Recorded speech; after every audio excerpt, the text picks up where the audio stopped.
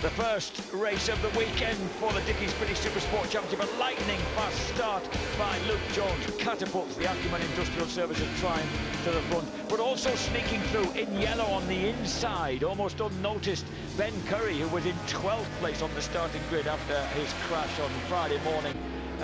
But he was very, very quickly making progress. But an early casualty was Jake Dixon. He was unseated from the MV Augusta in that rather unfortunate package going into Shell Oils, where 3 into 2 just wouldn't go. Andy Irwin made an early bid for the lead and took it on the Appleyard Macadam Yamaha. Nice move by him, the Irish boy on the Yorkshire Run team.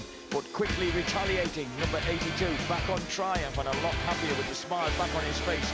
The family run team, as he says, is Luke Jones. But look at Curry, he's come from 12th place on the grid, sides his way past Andy Irwin downhill into Knickerbrook and takes second place. And then 2 laps later, he catches Luke Jones and nicks the lead. But threatening them behind, number 3 on the Kame BPT Yamaha is James Westman. And then down goes Mark Conlin. And that brings out the red flag, and that means victory for number 61, Ben Curry, in his first season in British Supersport.